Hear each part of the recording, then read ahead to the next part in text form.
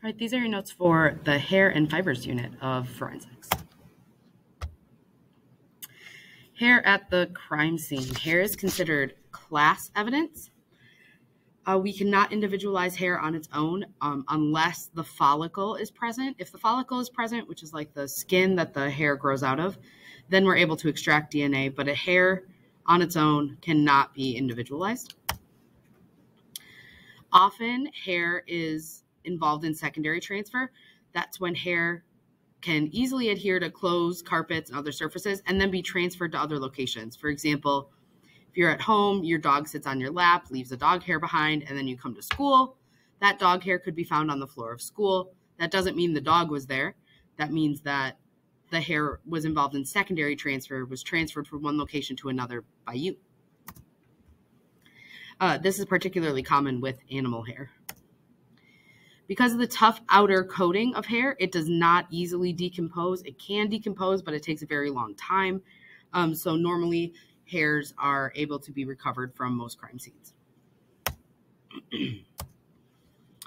When we analyze hair, it helps us to determine if the hair is from a human or an animal. We can determine kind of a broad racial background of an individual based on the hair. We can determine what body region the hair is from, whether it's from their head or another body area. We can determine the manner in which the hair was removed, whether it was shed naturally or whether it was forcefully pulled. We can also test the hairs for drugs and other toxins like heavy metals. We can also test it for any nutritional deficiencies. That's particularly helpful in cases where someone has been kidnapped or held captive or in neglect situations. If the follicle is present, like I mentioned before, DNA evidence can be obtained.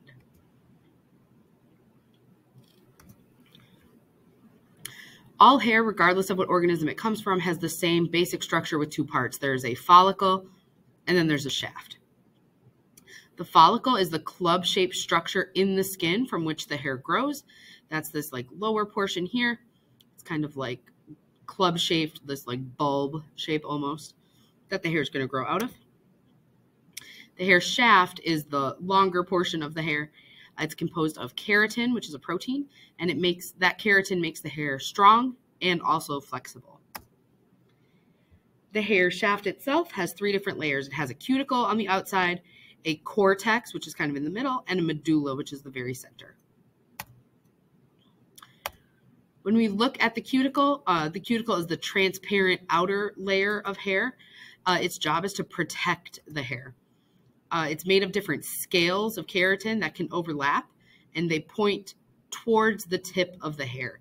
So for example, on this one, this would be the top of the hair pointing towards the tip of the hair. Different mammals have different cuticle scale patterns. For example, this kind of square shape, that's characteristic of a mouse. This like what they call spinous is characteristic of a cat. Humans have this kind of like overlapping scale pattern. This is called imbricate. That's the pattern found in humans, and it's found in a lot of other animals too. So just because you see that it's imbricate doesn't mean it's human, but that is one indication that it could be a human hair. The spinous pattern is found on mink, seals, cats, but never found on humans. We will never have a human with this spinous trait. It's more for, if you think of animals with like a greasy or almost like waterproof coating, that's what their cuticle is like. This coronal pattern is found in small rodents like mice, but it can rarely be found in humans. So just because we see coronal, we can't eliminate humans from a possibility, but it is rare. The cortex is the middle layer of the hair shaft. It's the largest part. It makes up the bulk of the hair. The cortex is the area that contains the pigment that will make the hair a darker color. In humans, that pigment will create a brown, black, blonde, or red colors. The cortex provides the strength and determines the texture of the hair. So it determines whether the hair is going to be coarse or fine. I'm not going to spend too much time looking at the cortex. We are going to spend quite a bit of time looking at the medulla. The medulla is the very central core of the hair. So it's the very, very center portion. So these are all like cross sections of a hair. The medulla can be hollow or it can be filled with different cells. Forensic investigators are going to classify hair into 5 groups depending on the appearance of that medulla. If it is a continuous medulla, that would be this top one here. It is one unbroken line of color. If it's interrupted, it will be a pigmented line broken at regular intervals. So it follows a predictable pattern of breaks. Fragmented is similar, but the breaks are unevenly spaced. So unevenly spaced breaks in the pigmented line. Solid is going to be a pigmented area that fills both the medulla and the cortex. So notice continuous is just that thin portion. Solid means it fills almost the entire hair. Or it could be absent. There could be no pigmentation in the medulla, like this bottom one here. So continuous, interrupted, fragmented, solid, or none. Here are some examples of what we would see under a microscope of different medullas. The dog here is a good example of a fragmented one. The deer is a good example of a solid. It goes from edge to edge of the hair. The entire thing is pigmented. You can see that other organisms like a rabbit and a cat, they have all sorts of different patterns in the medulla. We're not going to get that into detail with it, but that is one way that scientists can determine what organism it came from, is by these different patterns. Human hairs generally will have no medulla, or they will have a fragmented medulla. So if you look at this one here, it's fragmented. It has breaks, but they're at uneven intervals. If it has a continuous medulla, that could be from a Native American or an Asian individual, because they tend to sometimes have continuous medullas because their hair is so dark. Animal hairs show a very wide variety of medulla patterns, like we can see below. The medullary index is determined by measuring the diameter of the medulla and dividing it by the diameter of the hair. The medullary index is going to give us an indication of whether it's human or not.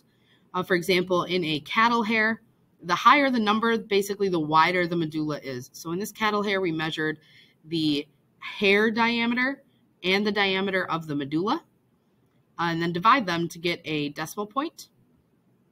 This would be a medulla of 0.5 or more. For a human, the number is going to be less than 0.3. So here, if we take the diameter of the hair and the diameter of the medulla divided by the hair, so medulla, small number on top, large number on the bottom, divide it, and we get a decimal that's less than 0.3, we can assume that it is a human hair. Animal hair is generally going to be greater than 0.5. If it falls somewhere in between those two, then we would need a little more information to be able to distinguish if it's a human hair or not. There's kind of like that gray area in the center. But generally, the human hair has a very narrow medulla versus animals. Hair can also vary in shape, length, diameter, texture, and color.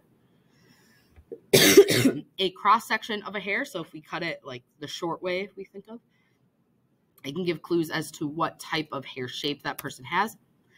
If that hair is round, that would indicate that the person has straight hair. A more oval shape is going to indicate curly or wavy hair. And a crescent shape is going to indicate very tight, small curls, which we would call kinky. Hair roots can look different based on whether they were forcibly removed or if they had naturally fallen out. If it is forcibly removed, there will be remnants of a follicle. You will see some skin cells attached to it if it was forcibly removed. For example, on this one, you can see it's kind of got jagged edges because it was forcibly removed. If it just naturally fell out, it's going to have a more rounded, club-shaped at the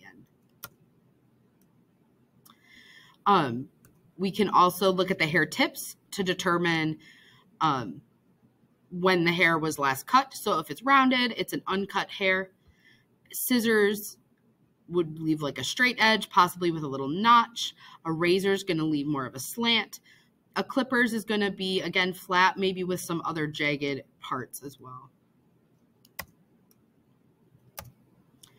Differences in hair can be used for association or exclusion in forensics.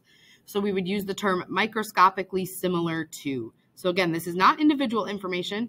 We can just say the hair found at the crime scene is microscopically similar to an Asian hair, or hair found on an Asian.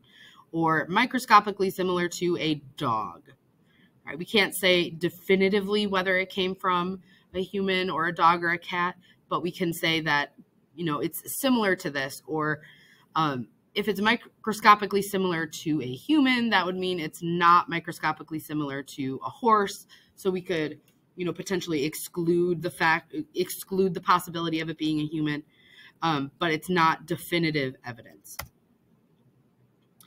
Not all hairs from one person are exactly the same. For example, a suspect may have a few gray hairs and brown hairs in a sample from their head. Not every single hair you have is the same. That makes it very difficult to individualize hairs to a particular person. When we collect samples of a suspect's hair, typically we collect 50 hairs from their head and 25 or so if they're from the pubic region. When we collect the hairs, we want them to be shed, not cut, because we want to be able to see the follicle part. So this is a picture of how they would collect hair samples, put out a large white piece of paper, have the suspect bend their head over and kind of run their fingers through their hair, or the forensic scientist would run their fingers through their hair to get the hairs to naturally shed off. Same with any body hair samples, they would do something similar. They're not going to pluck them, they're not going to cut them. They want to have them naturally shed. Fibers. Fibers are the smallest indivisible unit of a textile or of clothing, of cloth.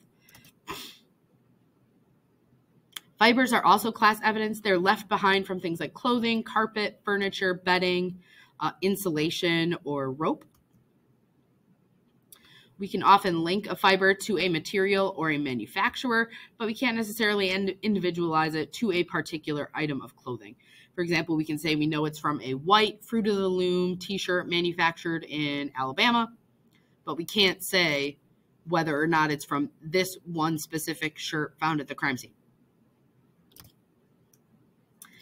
The fibers help to create links between victims, suspects, and locations. For example, if we find the same fiber on a suspect, on a victim, and in the back of a car, that would be circumstantial evidence that, something was in all three of those places.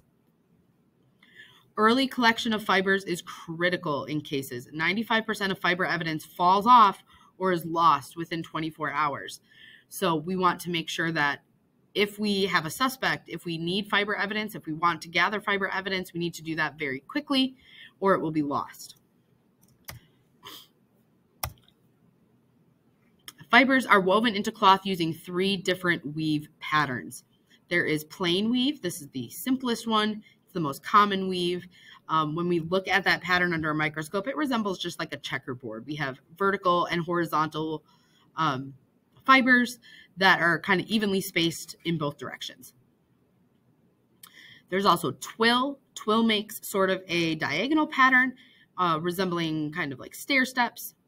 Denim is the most common example of twill weave.